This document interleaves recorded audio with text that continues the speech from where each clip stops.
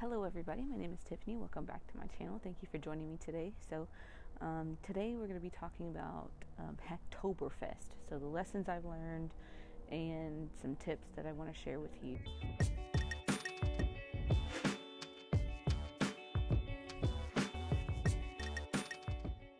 So if you don't know what Hacktoberfest is a month-long open source contribution by those on GitHub. You could sign up on their Hacktoberfest website and then just go ahead and start contributing through your GitHub. Any contributions you make through your GitHub, any PR requests that you make, that you submit, then you'll automatically, those submissions will be automatically counted towards Hacktoberfest.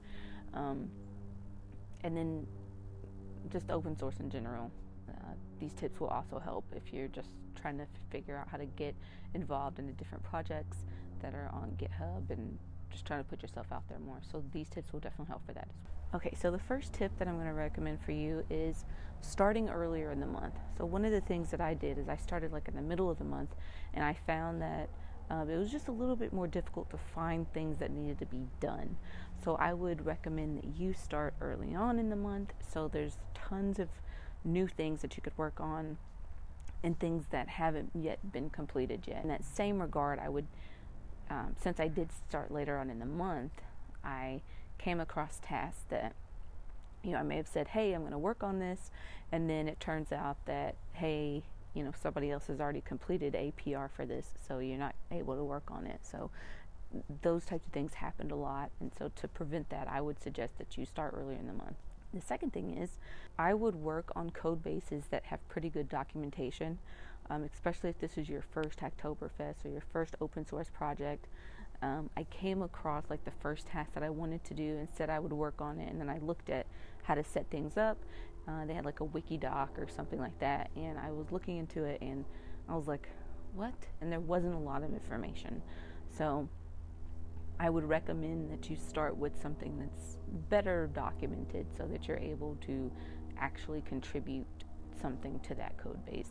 And if you can't find something, I would definitely try to reach out, see if they have a Slack, or maybe write a comment within the issue that was created to see if you can get additional information that way. So the third thing is to work on languages or frameworks that you're familiar with. So there's several projects during Hacktoberfest and then in open source, generally speaking. And but I would just recommend that you start with languages that you're actually familiar with.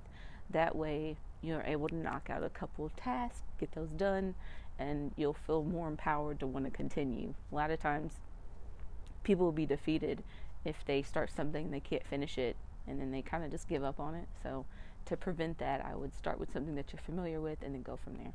After you have completed a few things using languages and frameworks that you are familiar with, I would step out of your comfort zone at that point and try to work on something that is different so that you can get an overall better experience. The fourth thing is, don't be afraid to ask questions about what's expected from you from the task.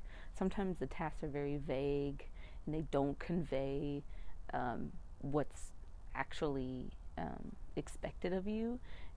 Say that somebody says, hey, I need a navigation bar. Well, I mean, that could look a lot of different ways. So you want to make sure that you are asking for specifics so that you can deliver what's expected of you. So just make sure that you ask additional information. Hey, are we using a type of framework for this? Do you have a specific way that you want it to look?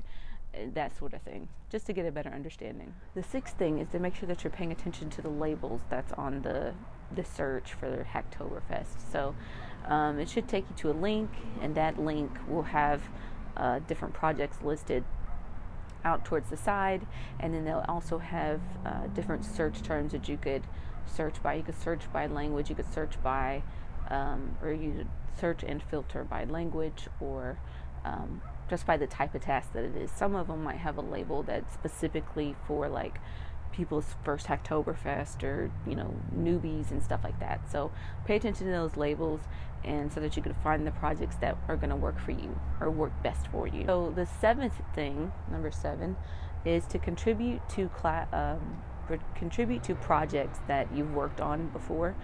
So say that you worked on like the first project that you found and you had a good experience with it, and you just go back to that project and see if there's any other issues that you could knock out, do a pull request for.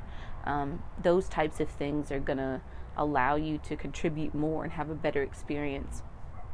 And it beats having to set up an entire new project in your dev environment. So you've already got that one up and running, so continue to work on it if it was a good experience for you, and then move on to another one. The 8th tip is to continue to contribute to open source even after Hacktoberfest is over. This is one of those that I need to do a better job at, because I did really good in Hacktoberfest, and I started to really look into more projects, and then after it ended I kind of fell off. So I would encourage you to continue along with the process of contributing to open source, just so that you can be more familiar with it, and it really helps in your skill set as well, especially if you're trying to learn a new language or you're just getting started. As a bonus, I would say also to make sure that you are working on projects that are actually projects and not considered personal projects. I ran across a few personal projects as I was working, and you could tell it wasn't good documentation. Some of them weren't using like any type of framework. It was just HTML and CSS, and that's not a bad thing. If that's not something that you're looking for, you definitely don't want to waste your time trying to contribute to something that you aren't excited about, or that isn't going to work for you in the long run. So I would just be careful with that and make sure that you're actually contributing to things that are going to be exciting for you, going to create a good experience. Alright, so I want to wrap up this video by saying thank you for watching. Comment below if you participated in Hacktoberfest. I know it's long been over, but if you've contributed in the past, let me know. If you contributed to open source, let me know below as well. If you enjoyed this video, you thought the tips were helpful, comment below or give me a like. I really appreciate you all for watching. Hope it was helpful, and I'll see you in another video.